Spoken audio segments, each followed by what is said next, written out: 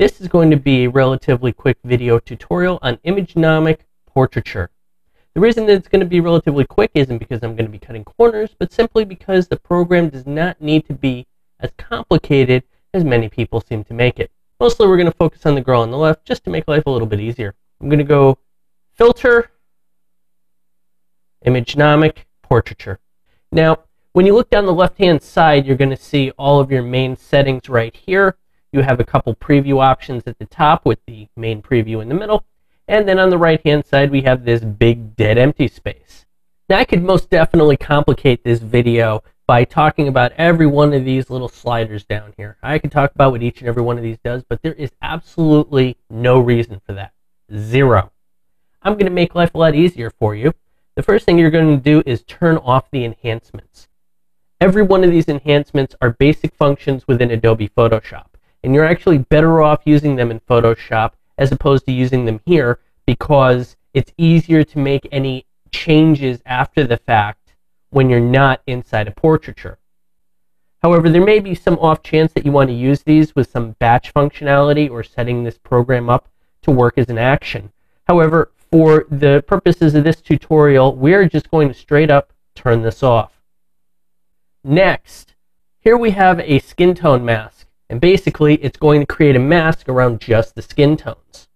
To begin this video, I'm actually going to turn that off so that you can see the on and off difference of that, which you may or may not actually want, because there's plenty of times that you may not even want the skin tone mask on at all.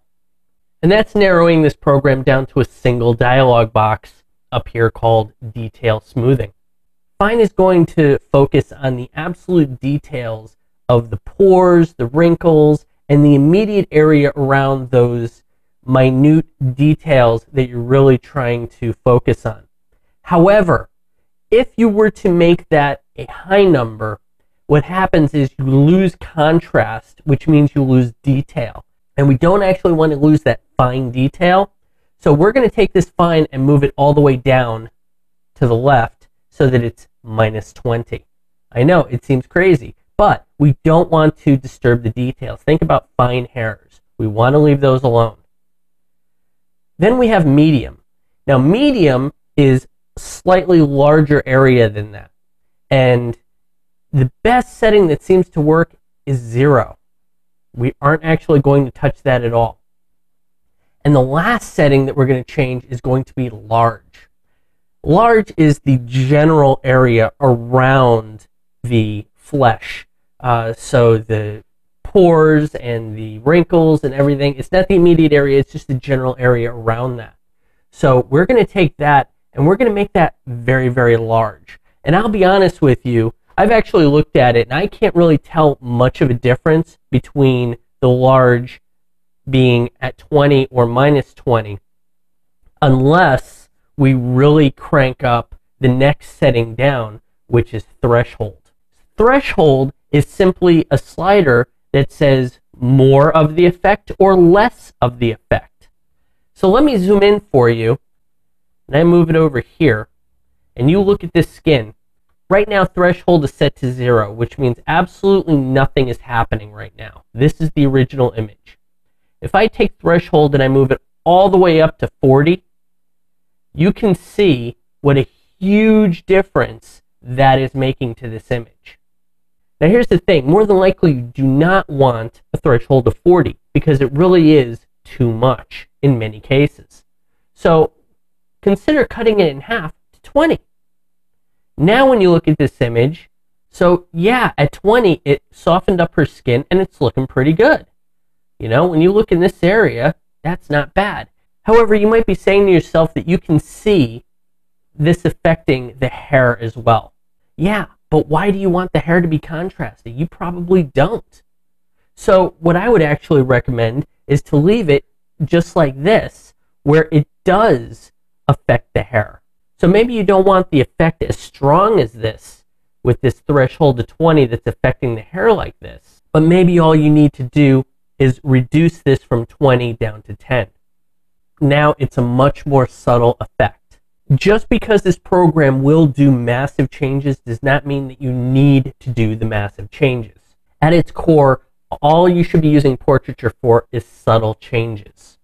And in this case, if you were to leave the hair being a little bit softer so that it isn't as sharp and contrasty, then all the better. However, what I will give you is this. If I was to bring this up to 20, you can see that this area up here starts getting very soft, and we really don't want that affected. Even worse, over here, this wall is just being completely blown away. We do not want that. So in a case like this, what you may very well want to do is turn on the skin tone mask. So if I click from off to on, immediately what it does is it localizes this threshold change to the skin tones. What this means is when I click on and off, you should be able to see the skin tone being changed and not the background, not this hat she's wearing, and not her hair. While we can certainly leave this mask alone and let the program decide what is the flesh tone, probably a better way of doing it is to click on the eyedropper and come in right between the eyes, which is just a deeper area of where the flesh tone is. And if you look at this preview off to the side, it shows you what the mask currently is when I click on the eyedropper. And that's what it decided to use. But if I come over here, you can watch it change, and you can decide if that's what you want. So if you like that, click it, and then notice the eyedropper turns to the Eyedropper Plus, so we can add to this selection. Now I'm going to recommend that we don't in this case, because if we add to get more of this flesh tone, we are running the risk of grabbing this background, and that's not at all what we want. So if you look now, you can see that we are not affecting anything except the flesh tone. And that's coming to us benefit of this skin tone mask. So now, just to recap, all we've done is we've made fine -20, medium of 0, large of +20, and we've adjusted the slider of threshold simply to say more or less of the effect within the skin tones that we designated by turning on the mask and clicking the point between the person's eyes. Really, that is entirely how this program needs to be used. If you do anything else, you are either damaging the image or you are doing way more work than you need to. This is literally a 5, 10, or 15 second alteration to the original image. That is it. That is the beauty of this program. So if you do school portraits, wedding portraits, any kind of portraits, this program is amazing what you can do in seconds of your time. And in fact, if seconds are too much work for you, you can set portraiture up as a batch action, and it will sit through the entire folder of everybody, and you can either set it to a threshold that is fairly low, of let's say 10, and by doing that, it'll open all the images, apply a 10, and save it, and then you now have cleaned up skin tones by letting the program automatically decide where the skin tones are. And another thing you can do is let the batch actions run on the folder, have portraiture open it up, and then all you simply need to do is adjust the threshold to more or less. That's it. You can be zipping through an entire folder of images in seconds. There is absolutely no reason to make this harder than it needs to be. Now, I can also hear one of the things that you're saying, well, up here we have the presets that have all these extra settings. Well, you know how you have presets in Photoshop and presets in Lightroom, and most of the time those presets aren't very good? Well, I'm not saying these aren't good. They serve a function. However, these are not clean presets, meaning they are damaging the image, they're altering the image, they're doing their own thing. For example, if I click on Glamour, look at that. That has completely blown out this background, and it's completely doing its own thing. That is not the way that I work as a professional.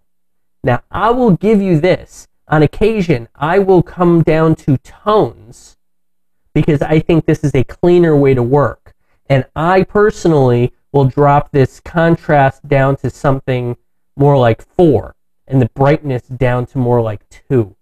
You know, if I'm looking for some artsy look that is more of a fashion statement, then I will use tones, but I will pull it down. And that's me personally.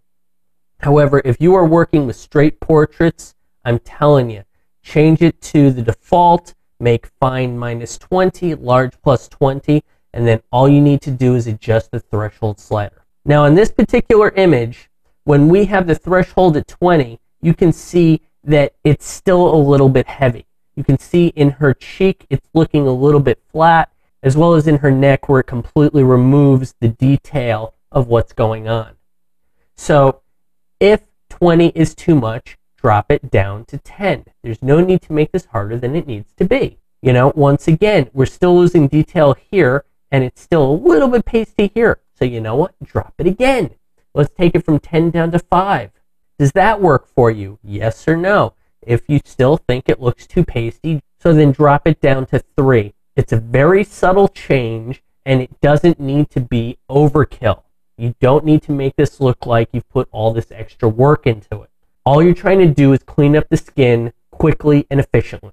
Now technically, if you wanted to make a slightly larger production about this, we could bring this threshold back up to 10 and let this skin get too much in the neck and the cheek, and then create a mask within Photoshop which will then dim back these two particular areas, or simply remove this area completely from the portraiture effect. But now consider that it's not just her face that we're worried about. In this particular image, it's her chest. Now look at how many blemishes are removed by simply putting this setting at 10. It's not even a lot. If you come over here to her arm, you can see how much of that is just being wiped away. Now there are larger areas, and that is where you would use your clone stamp or healing brush. You would not go so far as to crank this all the way up to let portraiture do it. It can, it did a very nice job in the arm, but you let other areas go too heavy. Now they may be okay if you start masking in Photoshop and whatever, but the beauty of this program is to dial it back softly so that you can do batches and large amounts without making too much of a production about it. Now I'll come over here to this arm just so you can see the rest of the image. That's before and that's after. Yes, there are still things left behind. We can clean that up afterwards, not a problem. But what I really want to show you is over here in this arm, there is so much more detail that still is left behind. Look at this. Yes, it's cleaned it up, and yes, it's softened some of these areas, but so much of this hair is still remained left behind. And once again, that's coming from this fine slider. We're not letting fine alter the contrast between the hair and the skin tones. If I were to crank this all the way up, you should be able to see that fill back in, and that's not what we want. We still want to retain that detail. I'm going to zoom out, and that was before, and that's after. This face, not so much of a change, but when you look at the arms, huge difference, right? If you found this video tutorial review helpful, please go to www.theartofretouching.com, where you can find more tips and tricks to make you a better photo retoucher.